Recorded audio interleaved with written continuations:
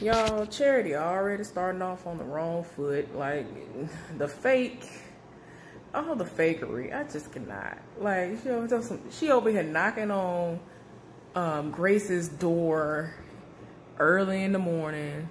She done got out of the bed trying to figure out who at her door. And she's like, oh, I'm sorry for the way I behaved last night. I was just so upset that they chose Jacob and not me too. And then she gonna sit up here and try to act like she want to be a part of the music ministry again and all this other stuff. And so Grace was like, well, didn't you say that you didn't want to do that anymore?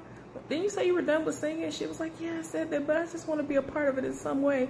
So she already trying to set up a little scheme for Phil. And y'all, mark my words, she's setting herself up for failure as always. And I'm just like, girl, you don't never learn your lesson. Evil never wins, like it never does. Like, people be thinking they're ahead, but okay, you gonna see. I cannot wait to see what karma is gonna come her way for trying this foolishness. But after she, you know, put on her little performance, trying to be like, I'm just glad I got my sister back. And so Grace was like, hey, amen. And then she left and closed the door, and then she walked away and was looking all, she did the Tyreek.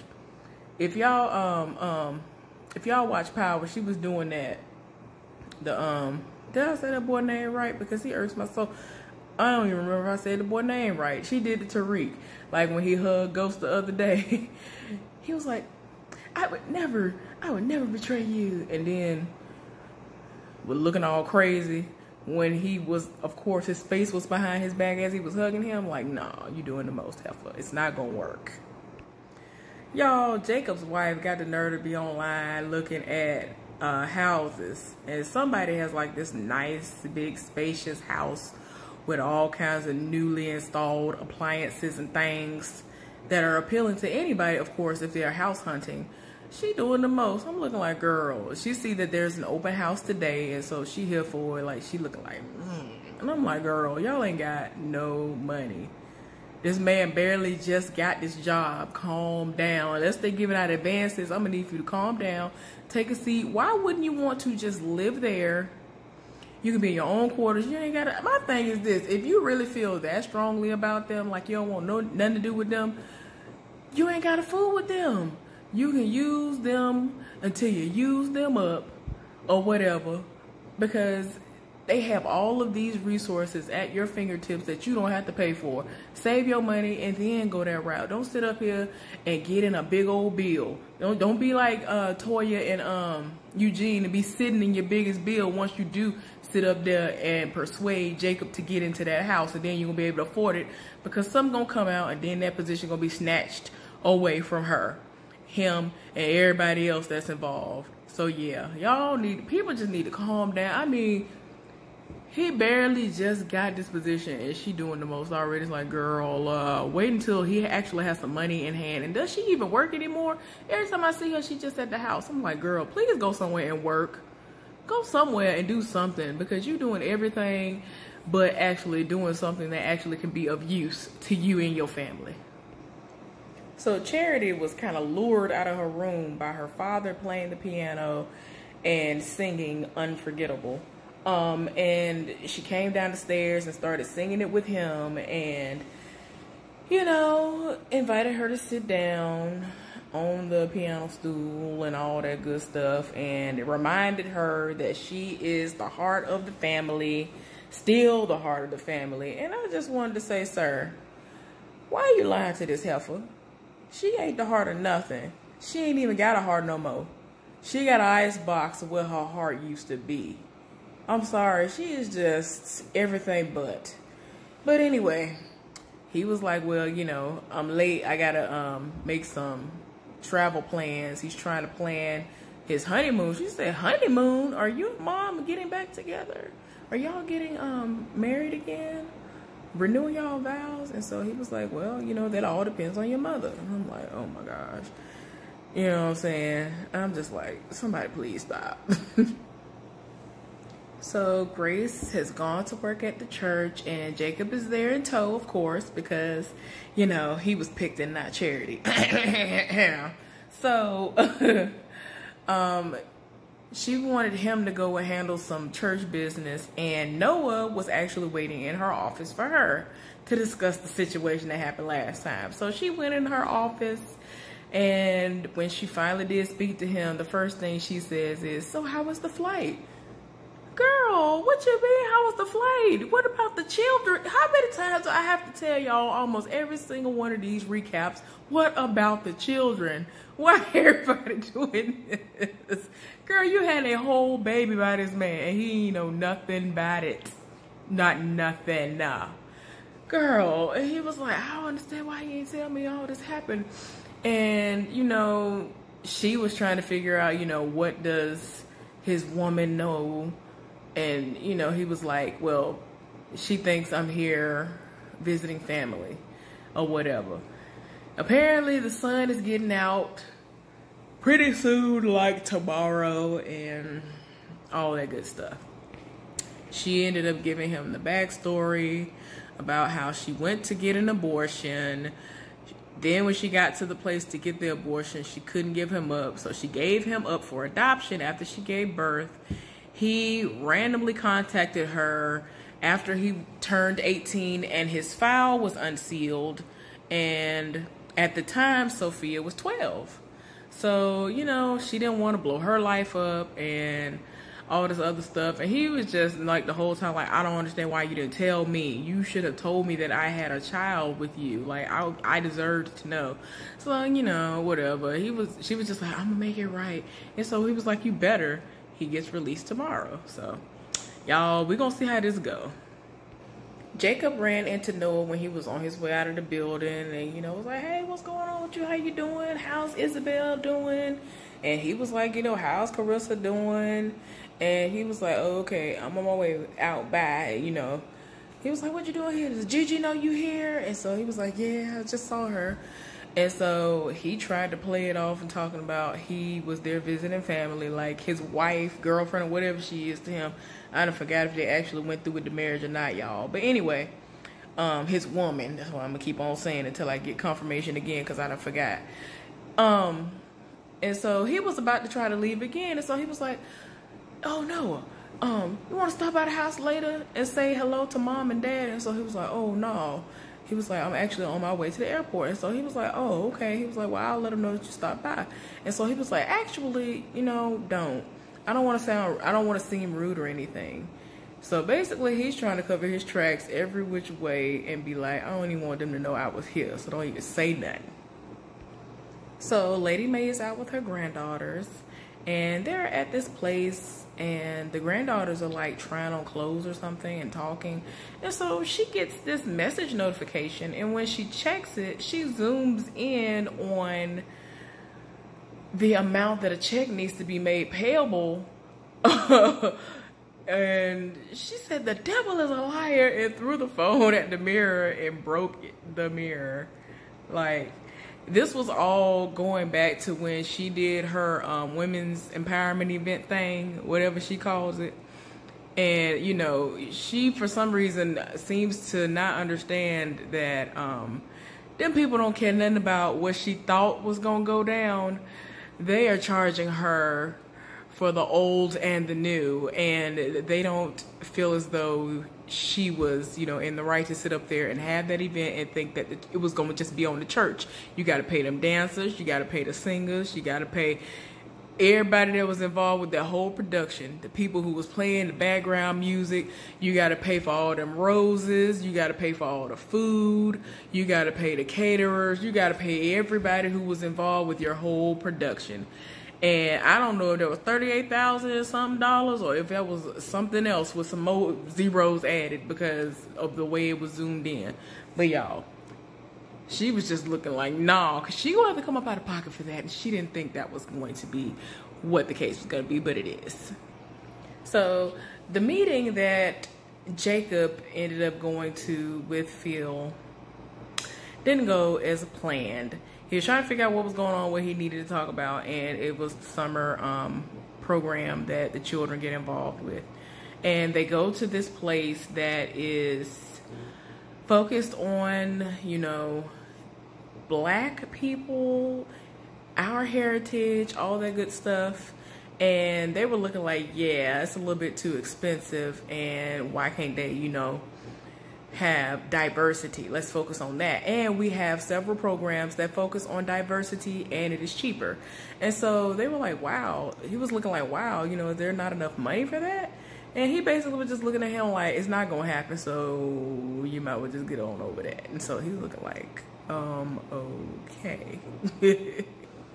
Jacob went to talk to his sister to see what's going on and to inform her that Phil said it's a no-go on the normal trip that the kids usually go on. And he was like, look, he said that if you got a problem with, you got to come see him. So she was like, look, ain't nobody got time for this foolishness. Book all of the kids that's going to go for those slots, and I'll pay the difference. So he was like, well, dang.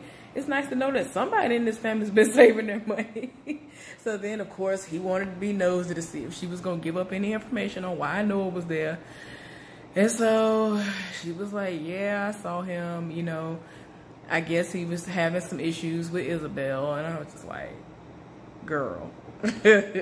Y'all, his wife is doing the most. She done popped up at the open house. There are people actively there at the moment looking at it, and it looks like it's in a nice area. I'm trying to see if I can tell where it is, but yeah, y'all. But yeah, she done popped up at these folks' open house doing the most. And I'm like, your husband literally just went there for his first day of work today.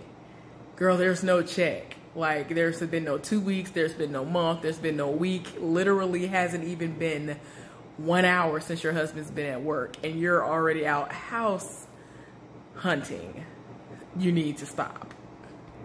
So the person who is, you know, the person who's selling the house for, you know, on behalf of the owners, she sent Clarissa the listing because it's, of course, her taste. And I'm just like, girl, go somewhere and sit down. So she gonna say, yeah, it is my taste, but, you know, we're kind of cash poor right now. And so she was like, you know, you can ask your in-laws. The heifer said, I'd rather sell plasma. And I wanted to say, well, go do it then.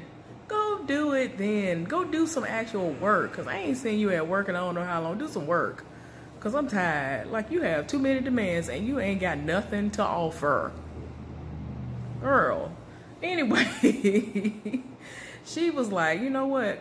Because, like I said, there are other people already there. She was like, let me see what I can work on. You know, I'm going to see what I can do, what I can come up with.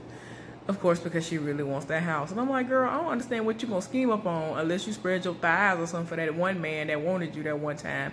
But I don't know if he got money like that, so that might not pan out well for you. And, you know, you don't need to turn into the, you know, female version of your husband out here just spreading them for everybody. Anyway, so her husband is now outside of the church house waiting on the young man who he was supposed to be counseling that's playing basketball. So he pulls up in this vehicle, y'all. I don't know. I ain't good with models of cars like that. I don't know if it's a Maserati or whatever. Y'all correct me down in the comment section. But yeah, he pulled up in this car with his friend in the passenger side, driving crazy. And I'm just like, sir.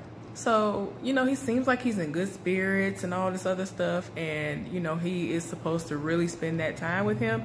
And I'm guessing that is still a part of his hustle. So he has to spend that time with him and talk to him and get a feel for what he's going through and what he's experiencing so that he can be the best him as, you know, whatever he's trying to aspire to do. Because in this capacity, he's supposed to still be a life coach to him.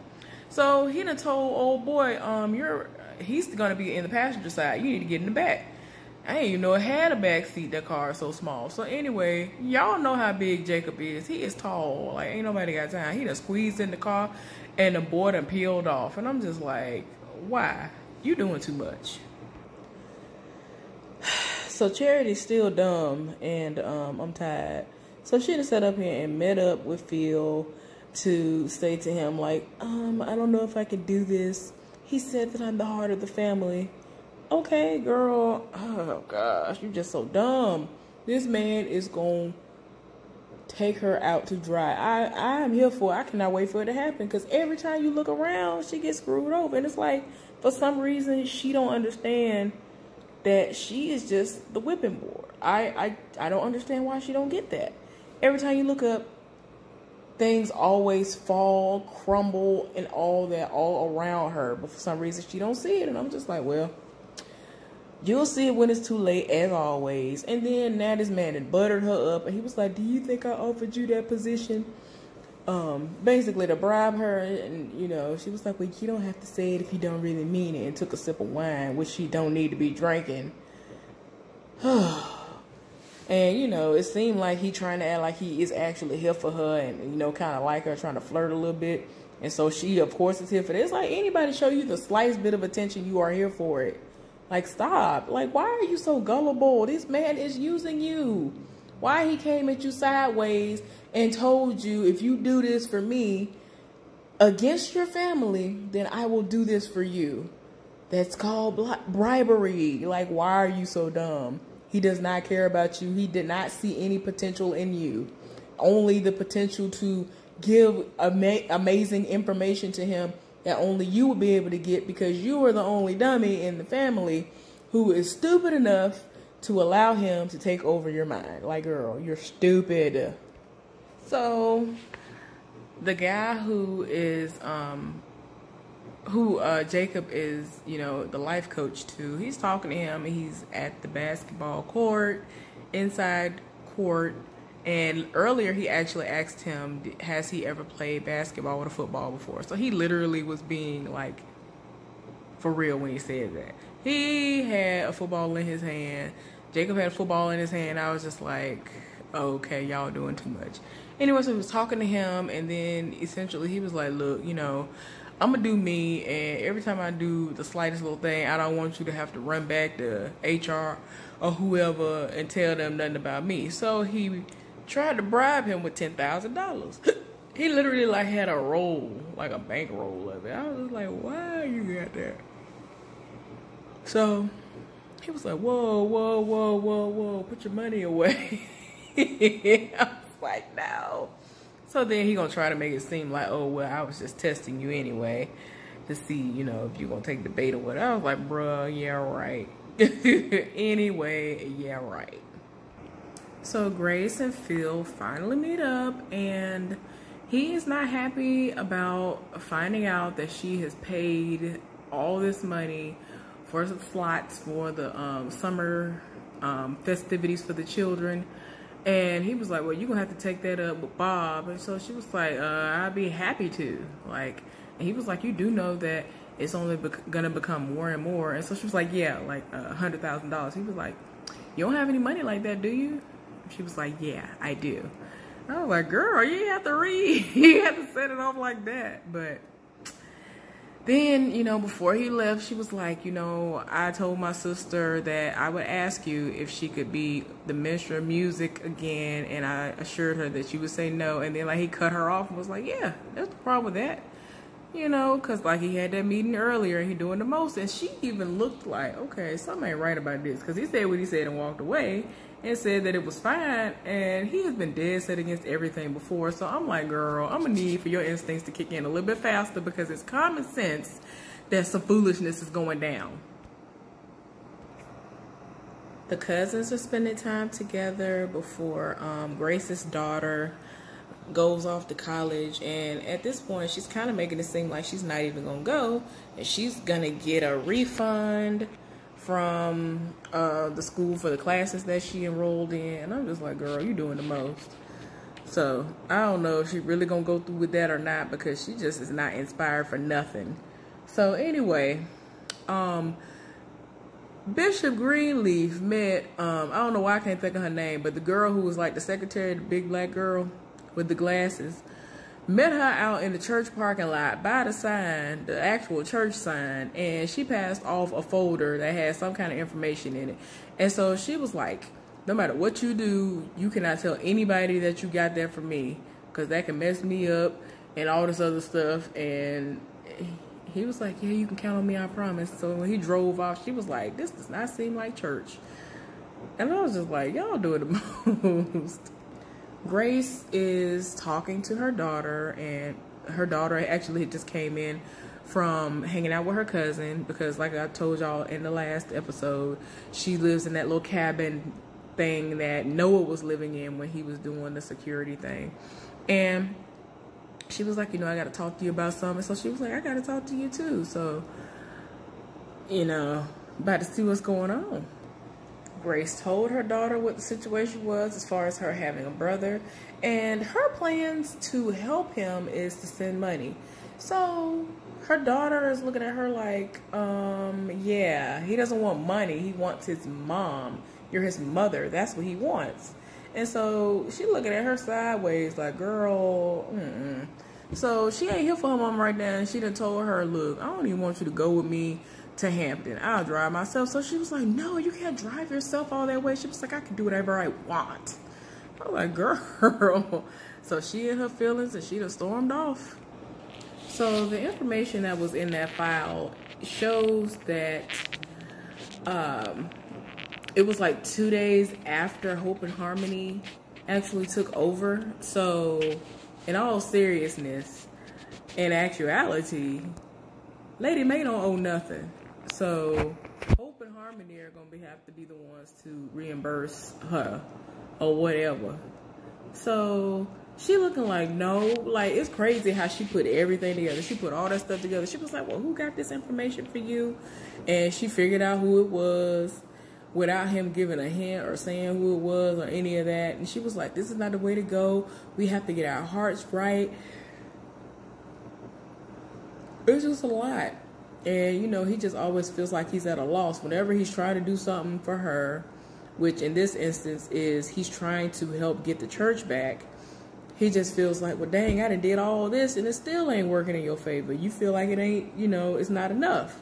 So he just kind of at a loss right now. Then Carissa done sat up here and showed Jacob the house. So the way that she's trying to get around all of this is to see about selling the land that the real church was, you know what I'm saying, it's across from Calvary and all that, and it was land they actually did purchase. And so she was like, we should be able to sell the land and get a decent amount in order to do a down payment for the house. Y'all, I don't understand people. I guess it's because of the way I grew up. Land is very valuable. So despite whether or not they go that route and explain or show that it's a terrible mistake, if somehow they actually do sell the land, you know, what could happen? But I just hate when people sit up there and be like, oh, nope, I'm selling this land and I'm going to sell this land to people to get me a quick piece of change. And then the land actually ends up being way more valuable than what you sat up there and sold it for because you were so greedy for some money. Like, I cannot. And my grandfather left behind acres and acres of land, different places. And our family, a lot of our family members have built homes on the land. And my daddy is one of them. A couple of his sisters did as well. And it's just crazy to me how people are quick to just sell land. It's like, that's crazy. That is very valuable. It's more valuable than the money that them people throwing at you for the land because they know. A lot of times, I would tell you, there have been people who have rolled up on my daddy, on my other family members, and been like, whose land is this? And, you know, can I buy this? And, you know, I want to do this with this part of the land. Can I do this? My daddy has been like, nah, my daddy left this to us, so no. Like, people do not understand how valuable land is, apparently, and it's had my nerves up. So anyway, she's showing him the pictures and was like, isn't this nice? Isn't this great? And so he was like, look, we got to pray on this. So she was like, you know, my name is signed right next to yours on that deed. So I didn't even have to ask you, but I did. And so he was like, yeah, you did ask me. And I appreciate you asking me, but please pray on it and just give me a week. If I haven't heard anything in a week, then, you know, we can, you know, discuss that, go forward or whatever. So Grace's daughter, Sophia, is tired in her spirit of all the stuff that her mama doing. She ain't here for it no more. She cannot stand being anywhere near her any longer. And she is going to Hampton. She has gone so far as to call her father, who has flown in, that she's going to pick up from the airport. And he's going to drive with her to Hampton, so she's not gonna be alone. So her mama rolled up on her and was like, I love you, and she didn't say nothing. And she was like, Sophia, I said I love you. And so she was like, yeah, I heard you. And then she like sped off.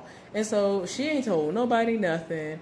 Her cousin rolled up and was like, where is Sophia going? And so her grandmama was like, to college. She was like, what? Didn't she? I mean, she said she wasn't going. What happened? And so she was like, I don't know. And even before she came up from her cabin to see what was going on, Grace was having a moment. You could tell she was, you know, frazzled. And her mama asked her if she wanted to talk about it. And she was just like, no. You could tell how shaken she was, how shaken up, rather, she was by, you know, everything that had just transpired. So she was just like, and went in the house, I guess, to go cry. Jacob is actually talking to God as he has never done in quite a while. I'm trying to be petty. Let me stop. Jacob hasn't talked to God in a while. Let me stop. Because he just irks my soul, y'all. All that cheating he was doing before. But anyway, he actually trying to act right this time. So he's taking a moment to talk to God, ask God what he needs to do in order to, you know, go forward with some sort of plan for that land. And, you know, if it's meant for it to happen, he wants him to, you know, give him a sign. And while he's talking to God, he's at that basketball gymnasium on the inside, the inside gym.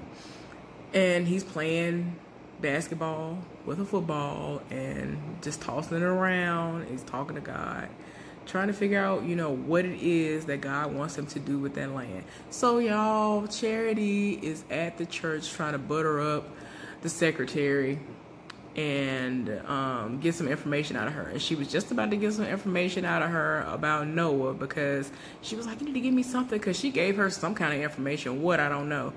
And so she was like, Noah. So she was like, what about Noah? And then Lady May came in, and so she asked her old girl, the secretary, to walk with her. And so she was like, okay, of course. So she wanted to walk and talk with her and essentially let her know that she knows what went down between her and Bishop. She didn't even have to say anything about it. Like, she just said all kinds of random stuff, and she was just like, you know, yeah, you know, I thought to call you. And she was like, yeah, he thought that you actually should have executed that. That's what you need to do next time something like this arises. And, you know, I might actually need you in the future, so I'm gonna need for you to avoid getting canned in the process. And so, you know, she was here for that. And, you know, she was just letting her know also, she gave her an envelope that was a check enclosed for Connie for the overages that were incurred for Day with Lady May. And she just wanted her to be like, look, tell everybody that I pay my debts. You ain't gonna sit up here and say I owe nobody. I pay what I owe. I paid y'all what I owe y'all. So after all was said and done, Grace gets a phone call from her son, AJ. And he was like, you know, I'm gonna be going to a halfway house and all that. And essentially she was just like, okay, so are you calling because you're gonna, you know, need a place to stay and all this other stuff? And so he was like, yeah. So she gonna give him some money, and, you know, she gonna see about him having somewhere to stay. And he wasn't really all that emotional or anything. He was just kind of like, yeah, I'm calling her because I need help, so let me just see and reach out to this heifer because I'm here because of her. So yeah. And, you know, I don't know if that's a defensive mechanism, excuse me, or if he really genuinely does not care whether or not he eventually has some sort of connection to her because she is indeed his mother. But yeah, we're gonna see how it unfolds. He did ask about Sophia, and, you know, he did his research. So he was like, that is her name, right? So she was like, yes. Because he did ask, you know, does she know about me and all that. But yeah, y'all, this was an interesting episode. It's pretty good. I foresee Charity being screwed over yet again. Every single season she gets screwed over in one way or many. And I'm going to be sitting there looking like, I told you so. You ain't had no business, trusting yet another dummy and being a dummy as usual. Anyway, y'all, I hope y'all enjoyed this recap. Y'all have a good one. Like this if you want to. Subscribe if you want to. Share this if you want to. I hope y'all have a good one, and I'll see y'all next time.